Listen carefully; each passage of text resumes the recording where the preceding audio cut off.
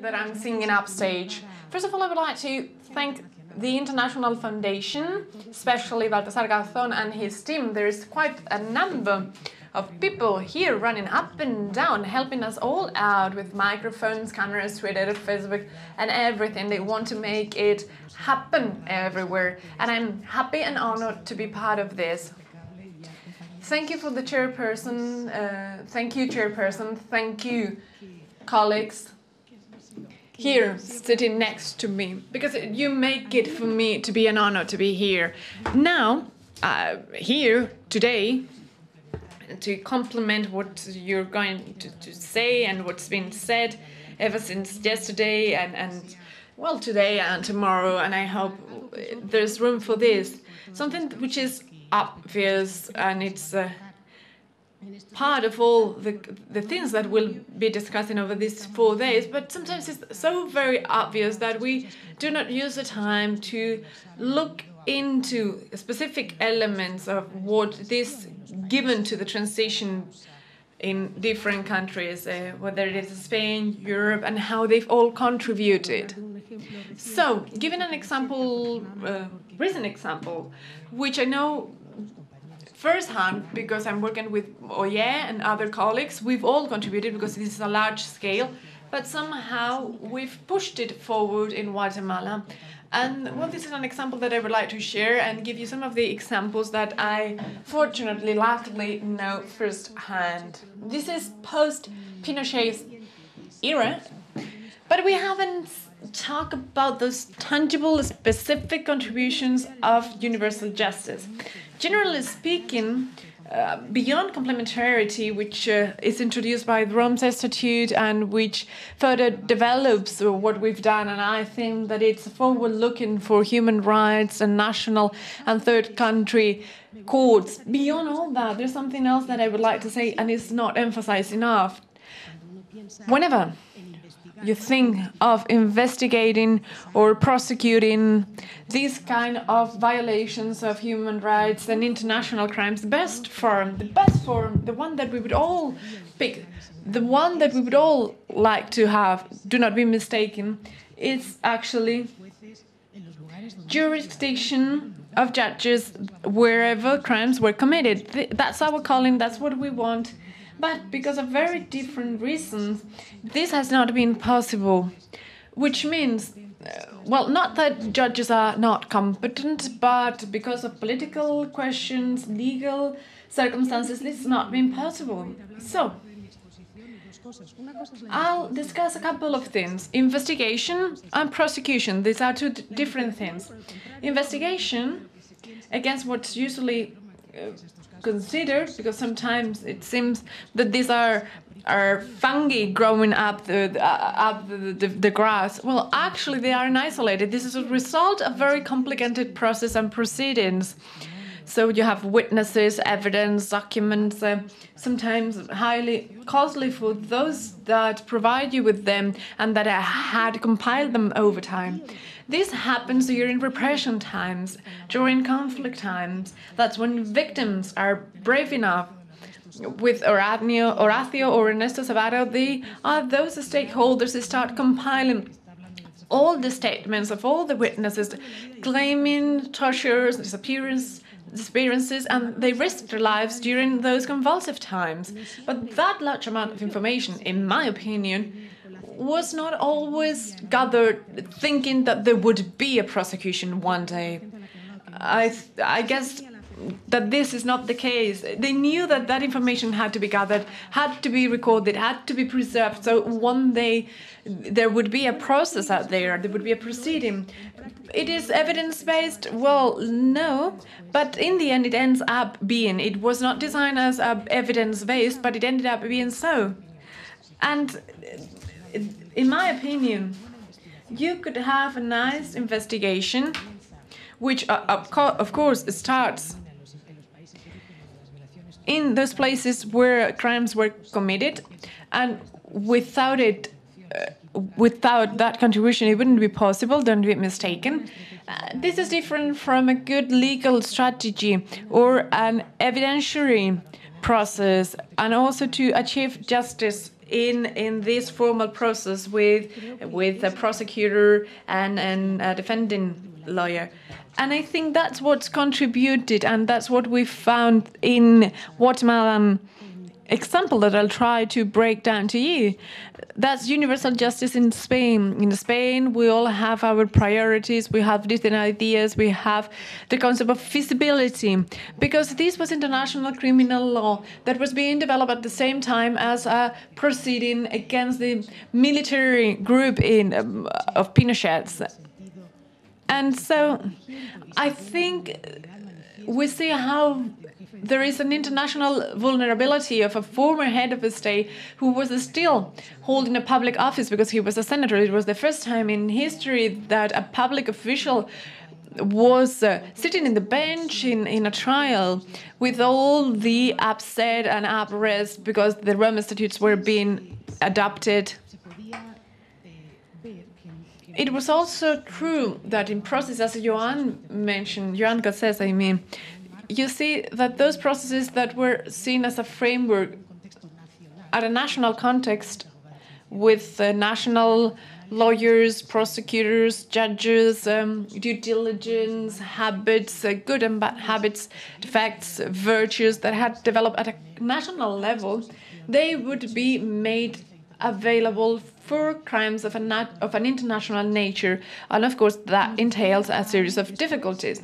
Then, after 15, 17 years, Guatemala, it started back in 1999. It is the third claim, correct me if I'm mistaken, that it's lodged before the criminal court.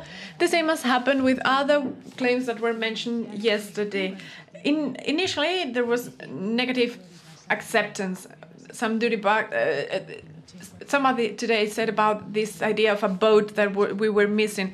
Somehow Argentina was risking that fight, and so they were fearful. And against all the odds, it ended up before the Constitutional Court in 2005. And I think this is the first and only sentence confirming that jurisdiction in our system, referring to universal jurisdiction per se, with full extension and not limited to the nationality of victims. That's when, 2006,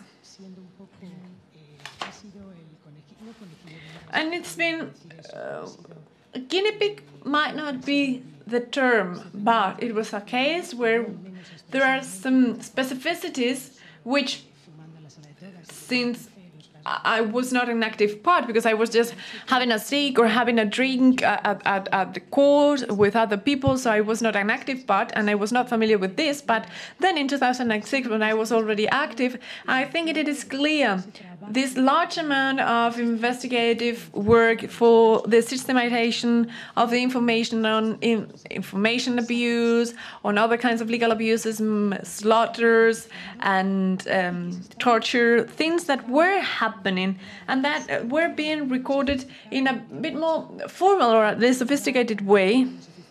There was not room for high sophistication because back then there was no computer, just a few of them. But still, we had lots of important information about all those legal abuses. Then there was an option to have a truth commission, which still contributes to what had been done. And I guess this is worth reiterating, always working hand in hand with the victims, with their braveness, with their efforts, their endurance, who had risked their own lives. The thing in Guatemala, there was an open mindset after this sentence by the Constitutional Court that I mentioned. And in Guatemala, well, we had lots of documents, but they were not considered evidence. They had been sent to criminal court, and I don't think it would be fair to any judge to say that, okay, you've got lawyers, and we all have our own role, and we all contribute. And I think whether we were wrong or right, I don't know, but there was a legal strategy approved to have the genocide acknowledged as a crime. So that's why the positions are so important. And there was a strategy design according to which the position of victims, testimonials of victims, which is this idea of an expert pundit, legal pundit, by those times where you need to prove things that you cannot prove by regular evidence. It was difficult. It was difficult for them to, because there was no option to prosecute them in Guatemala. But luckily, court number one here in Spain, because it was back then in 2006 when they were starting, and they lead an effort where we see there is room, there is an opportunity to have over 40 testimonials from victims, and they were given their statement. They all came to Spain, and so we had those pundits, those experts, expert witnesses. And maybe you do not follow, but that's the way we used to work by defining what a genocide is, because it's a complicated and complex crime. This is US-like, and there was kind of an open platform. I don't know what the expression would be, but it would be a valid scenario. So whenever we would find concealed documents, documents that had been hidden for safety and security reasons, and that had been filtered out or revealed by military people after war, and that had been kept awaiting for a place to lodge them, and that was here at the National Criminal Court with Justice Pedraz, because he was the recipient of those documents, documents that had been considered relevant for the trial that I'm about to mention now.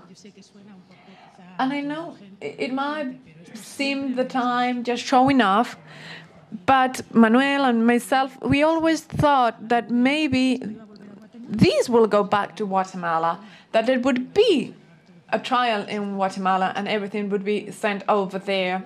So we were working with people from Guatemala, lawyers and judges from Guatemala. For example, Claudia Paz y Paz, a wonderful woman who's now a general attorney, and they were helping us out to see what could work in Guatemala. Until 2012, we got a shock. We had an investigation or prosecuting judge who shocked us and decided to follow this in Guatemala. He used an exceptional circumstance, political circumstance, and that was international upheaval against general attorney that had been chosen, but was related to drug dealing and other problems in Guatemala. And when he left, Claudia Paz y Paz, who used to be a professor, having a PhD by the University of Salamanca, working in human rights, a fair person, and she became general prosecutor. What about Guatemala? Well, these kind of things made it possible to prosecute in a promptly way. Maybe too much, because they had not completed the transition process, as Joan said. I really like what you said. I'm not just complimenting you, but they still have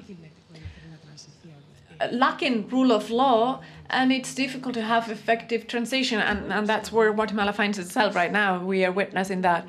We started prosecution. There were threats.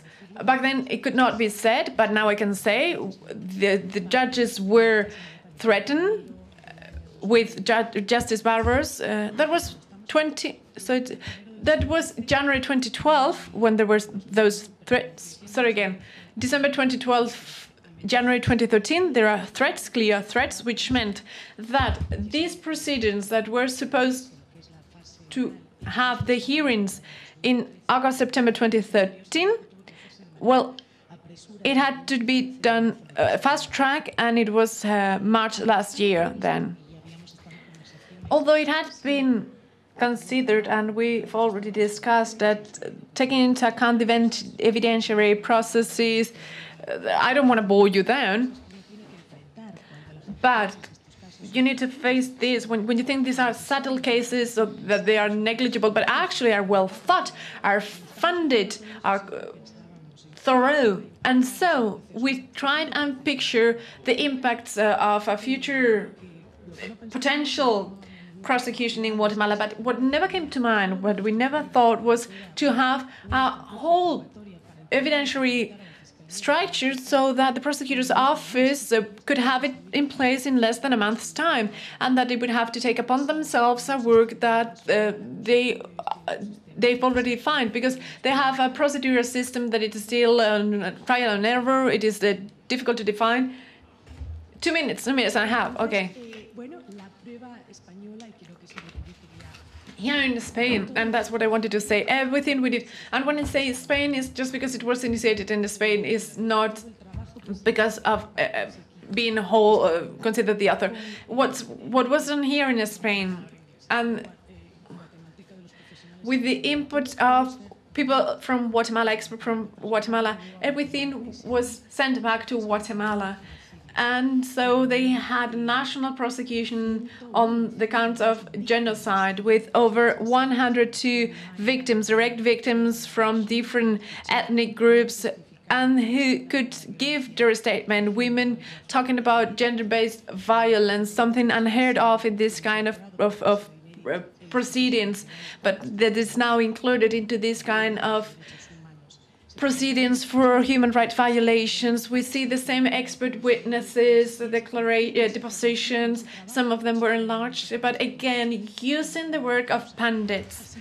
And this is an example of how tangible it is, how immediate it is to consider those proceedings of prosecutions, because people think they are pointless, and maybe there is no evidence in Spain because there is no in absentia trial or prosecution.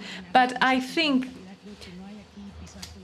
we need to fight for complementarity. We need to work together. We need to cooperate. So I would like them to be many more. I would like them to become the pattern, to become the model for us. There will be new amendments. There will be new claims. We will learn from previous lessons. And there is this colleague on the Audience for Sustainability. I think this needs to be the standard. This needs to be just the initial effort, because in the end, this will help and transform transitional processes in other countries in a positive way. Thank you very much. Well, we have a question for Almudena now. So, in view that the proof or the evidence in case of breach or violation of human rights is obtained in a highly critical situation, is there any lawfulness, perhaps, for this type of situation where the standards are softened or not, and the due process continues to be ensured?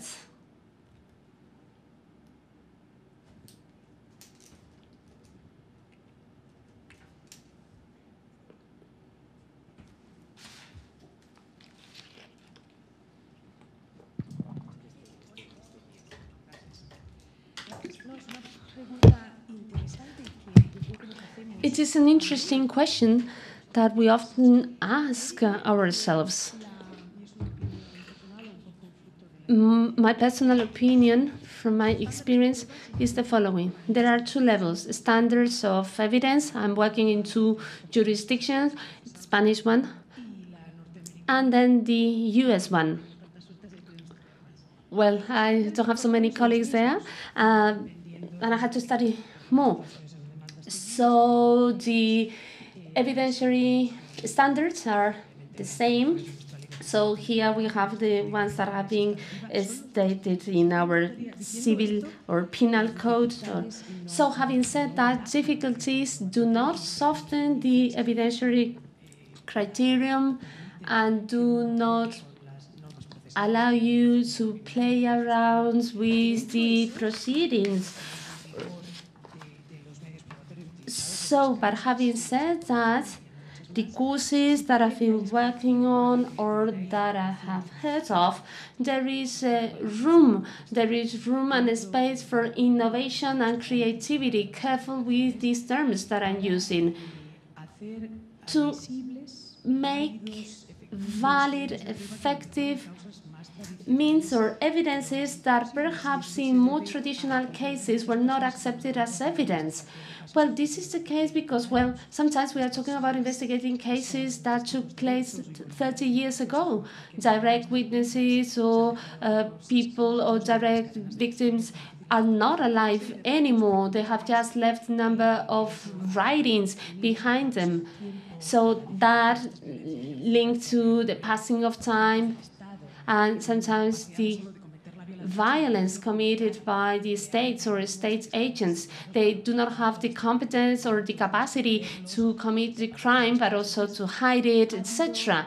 So I think there has been like a evolution of that evidentiary means. Well, I'm sure that you heard the case in the US of unclassified documents, where Clinton president had a commitment that started off with Latin America that were key for the Pinochet case. They decided to unclassify collection of documents from several agencies. Well, these were documents from borrowing companies or agencies, but these documents contributed a lot. Then the US started to register these cases or to hire people to analyze those documents. I don't know whether you've seen these documents, but they show up, with many paragraphs that have been annulled or that have been made ineffective. So I very much appreciate the activity of what these people do because they know how to read those documents. Well, in the past, these documents were not accepted in the litigation against human rights violation. So what I mean is that the work that... So now those standards have more flexible. They have made more flexible, and now they have... they are evidentiary. They are of an evidence. Entonces, Almudena quiere agregar algo sobre este tema y después vamos al último tema que nos queda. Yo solo quería decir, uy, qué maravilla. Yo quería decir una cosa respecto a la primera pregunta. No, I would like to say something about the first question. Perhaps I am misinterpreted it.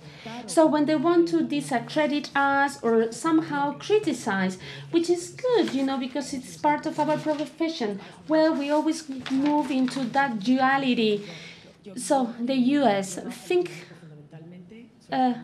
understand my case. I work in Latin America, I live in the US, and I come from Spain. So they question me like 27 times. I live in a country that does not close the Guantanamo prison.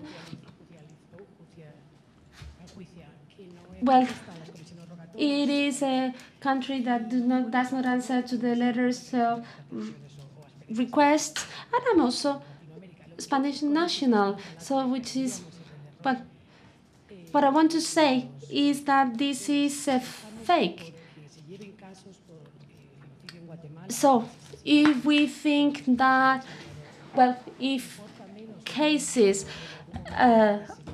some cases are brought forward, or for instance, against Donald Rumsfeld, so this is a dangerous discourse. Well, the reason for not doing the same thing in other places in the world is because it is not possible, because of the legal system. So we have to operate in systems, with laws that we can really, we are allowed to operate. So, and of course, for that to change, we need a change of mindset, and to continue to develop the issue of universal jurisdiction further. So it is not a question that we are obsessed about attacking the weakest countries, but it is just that those countries have gone through different processes, different justice processes, and because of the justice process that they have, well, they are open to this possibility, and then, well, the work has allowed us, that we carried out, allowed us to do so. So the lack of justice in U.S. court or because of Abu Ghraib prison does not take away